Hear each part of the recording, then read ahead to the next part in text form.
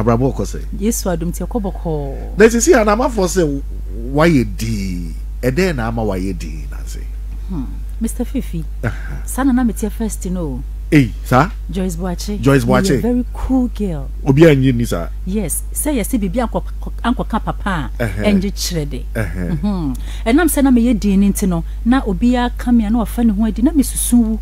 ase asem hyeme a me fi say me kasa no ho amafo be kasa bi a mano ade me nya me mu ade bi na omo do me no omo be hu say de me acte omo fi say me ye cool afa de ade na me sesa me yesa but na me hu ni say omo ye made na omo de nsam to me so na me hyede ma ya me su na me wu ba say me ba bonta na me be kasa pe na ma ye okay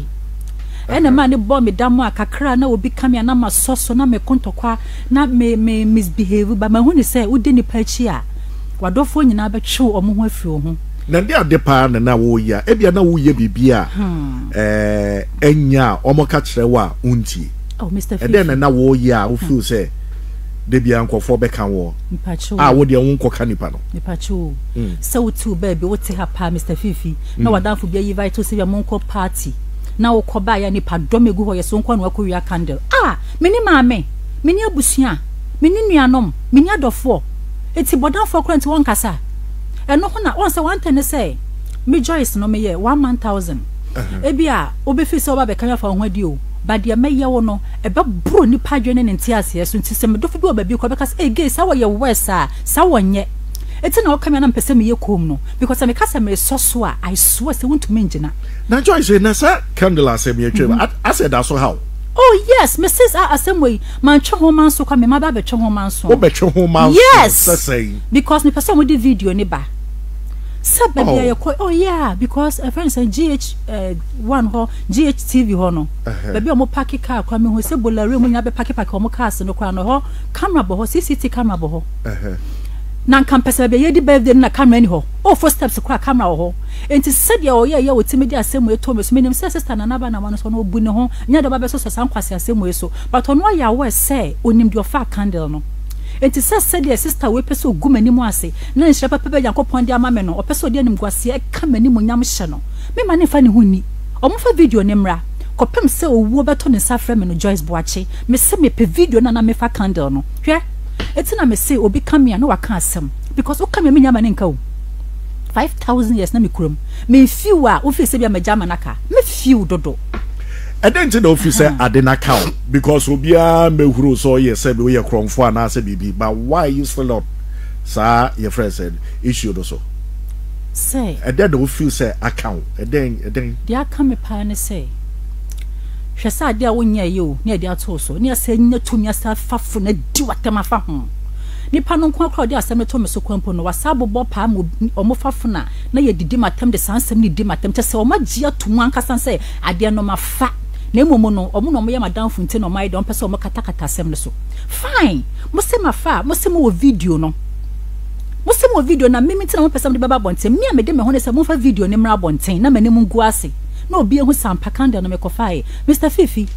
me se min jama ne nko ton ebia emre bi beba be se me sa twima kanda ne ho manso nti me moya we se min jama ne nka because asem we aha me papa ha me papa enya me nkwa ne ha me mabusua ha madofo bi mo nso wow because obi be face say oh come if say candle they say senko ne bo nya the Joyce watch the candle ye dey but obi wo ha ye de baye honhom ye de krono honhom ato ne so to the sense say ohu handkerchief obetimi awia na nanim agu ase what you say enti sabe obi na adwimo e ha no se wan hwe obeka say oh Joyce e bi of fire ampa e bi kwa na ye ne for fire ampa se candle ne ye blue say ye white be sin na minim color krompo so see woni ye nua ba na ba na mo e bom pu ni mpu a then obeka she no then na me kwakwa ka she no Mr. Fifi oye madamfo onya madamfo o invite me ono na damfo na invite me na me koja no because also ono kwa no wa lonely na me koja no eti me ko hu na afi na mbeka sister mpacho candle na de to me so ho me kwa me pa ho hwehwe me pa hwehwe ani mo why na wo pese ode video de ba bonte na ba de se ode be ba na se wo pese sama me na wa mobra no ono na o se candle video no wona pese ode ba bonte o be ba masa sane ada pa gu obi so dabi be pese we hear video no from GH1 there be TV3 for TV3 mpacho e ho no hear video enti why na wo pese Monaguchi no ono na o see candle no one ho se ono na ne manager ne say omo no munya video ne se na me fa candle no but because of say Monaguchi e madam funti e no ma keep video ne say omo fa ma megu mani mu ase but omo famra se sadia se eye wunu aba eye monas why me aba me nya nwuna ni o sebe jabote me ya santini wunu aba mona ana se Ghana ye nyina enu aba mona eka so the video the baba this is Seattle on fambaya adentina untwa so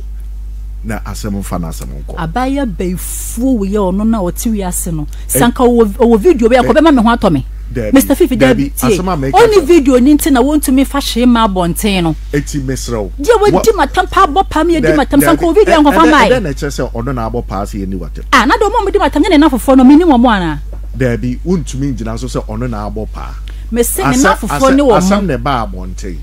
and whatever it is no also will try video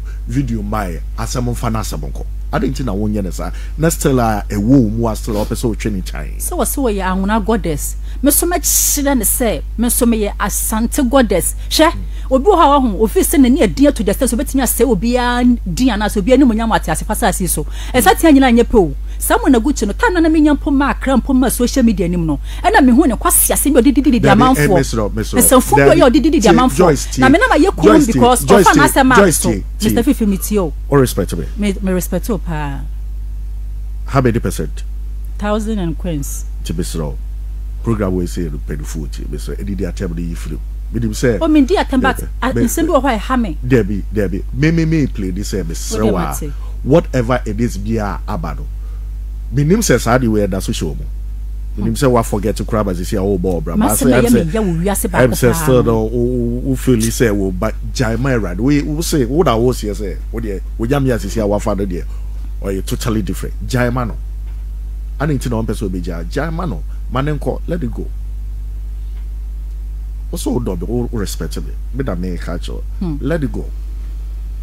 Mr. Obetu be isa mama achibi makoma tomi yemu a me pesa be punish na keke ehu hia office wo ye stop office wo ye killer office wo ye gangster office wo ye nigga office wo no kwan no chese wo ye stop on bia chese ohu ne sa soda Debbie me akasa kwa no Joyce shebenim message jai manenka Obetu be isa mama Mr. They were also respectable Mate ne mo mishano 101 there there me sure se metima control me ho there be 101 assembly there yifrim so what forget it I don't forget it on my show so what forget it that's all case what forget it what forget it uja ma asem nako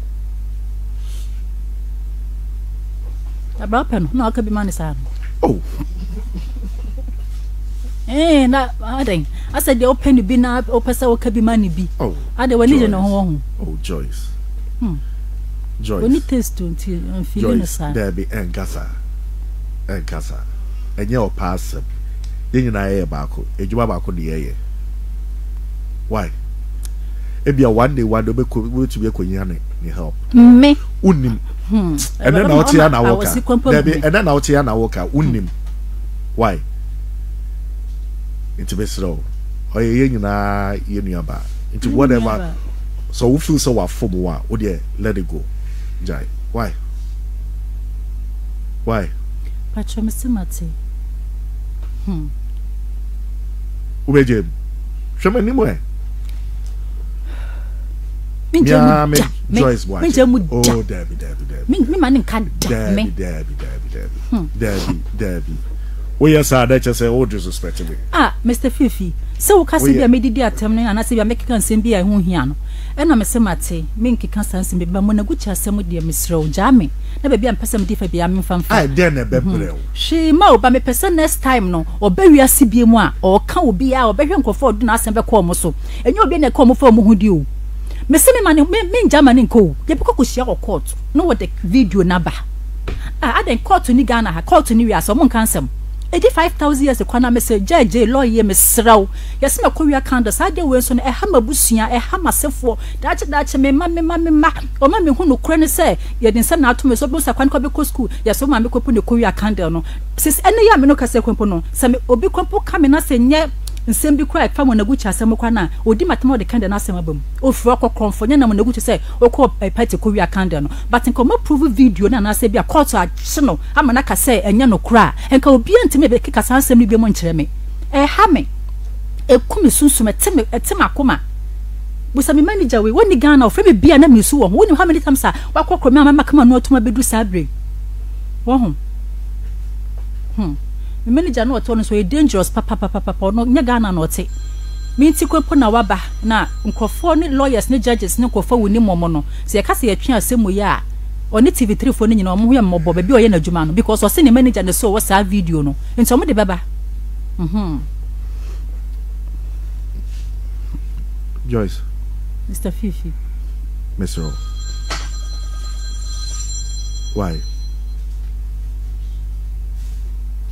Why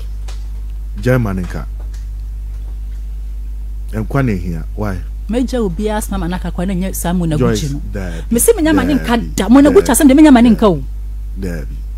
we obi a na adwene nya adwuma bi te be ka se bia ya de hyper na se bia ya de hypertension na bibi say ya o me ya na me de me kwa me so be bu sama asem me kura mpo mama me bu kura mpa self bi ma ka ho dabi asem we se me bi sa wa na okopajaye me bi sa wa na okopajaye so dem za yeah see edi nkomana na akofa ba nti o ka se me na nkobisa wa me mbisa wa na ye boy kobo na opeja shebu yes abusia Joyce Boakye e wo fidie mu ase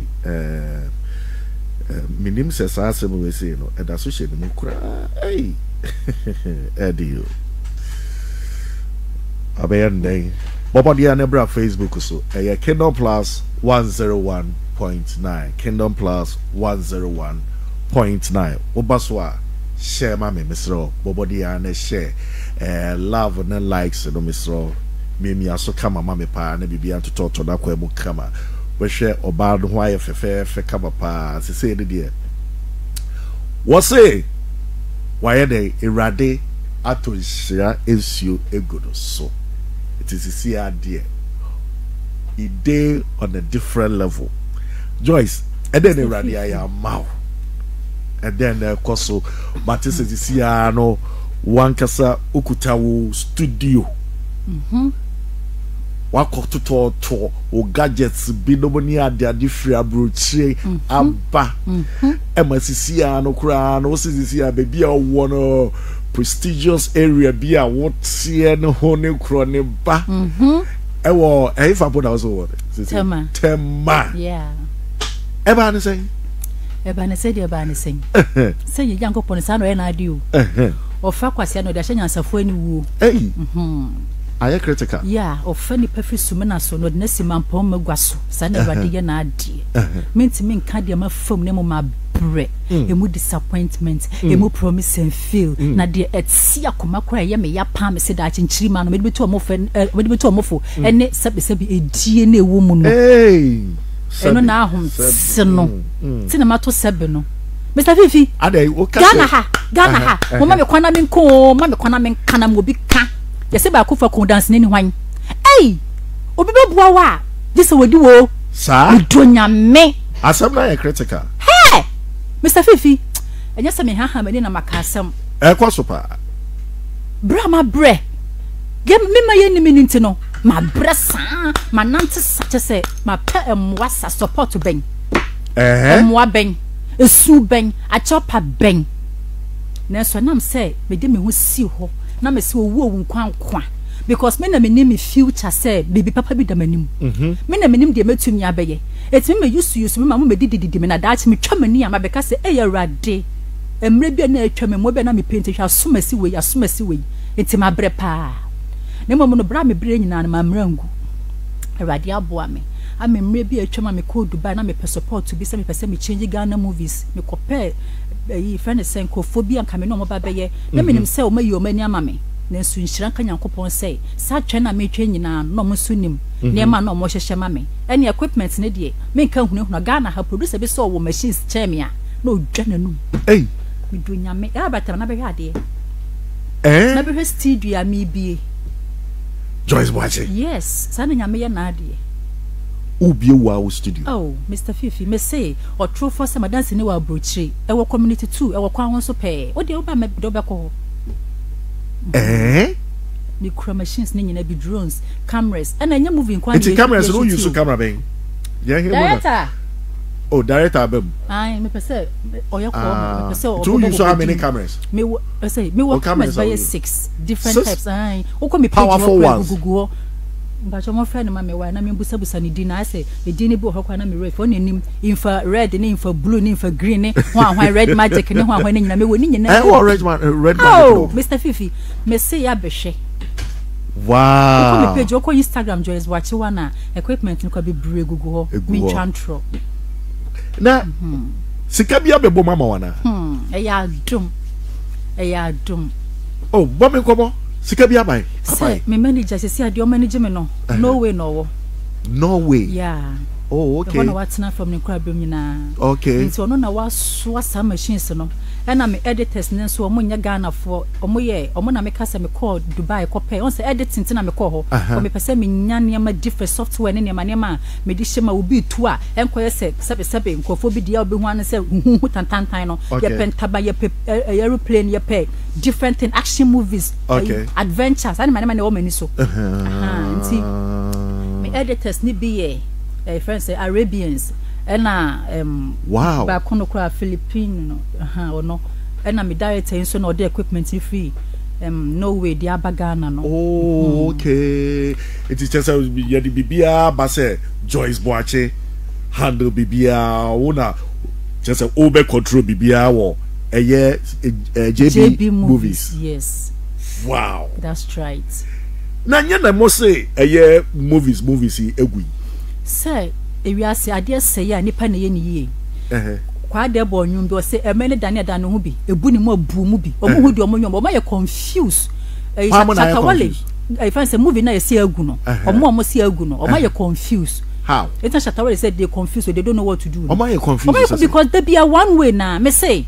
Mr Fifi enche wo hu me stand for a president wo kumi even say Ghana movies mu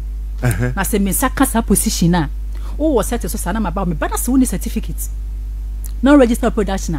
e be best sa oni makogu no ntwa movie biem o me kono mama production a movie industry atete apansam no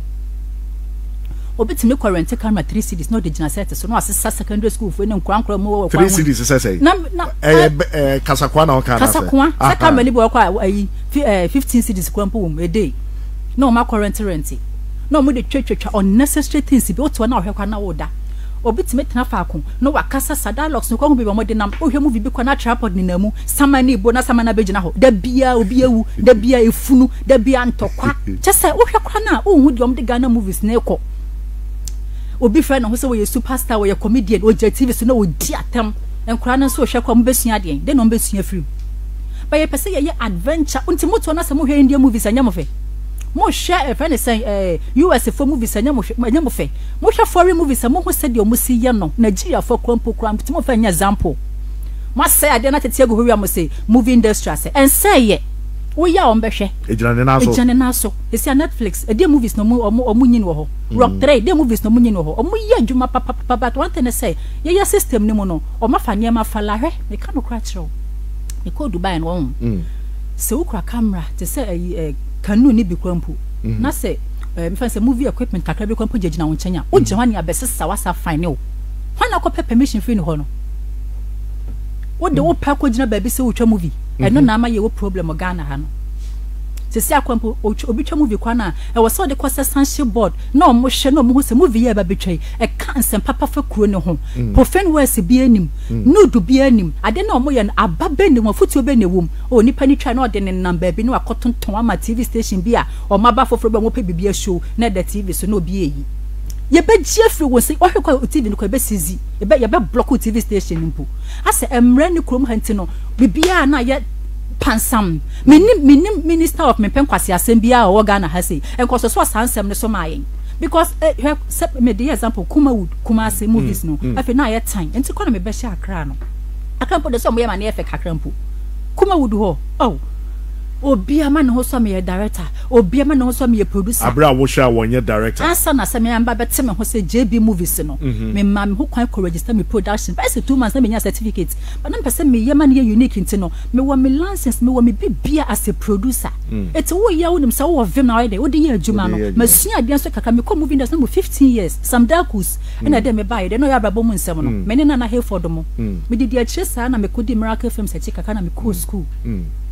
what you say enti na se adwuma no man nya se enu achia na me sorry ya say mbabira movie industry nim movie tina sebe ma wari 9 years e say enti adwuma no me wo do wom sa you know wo ka say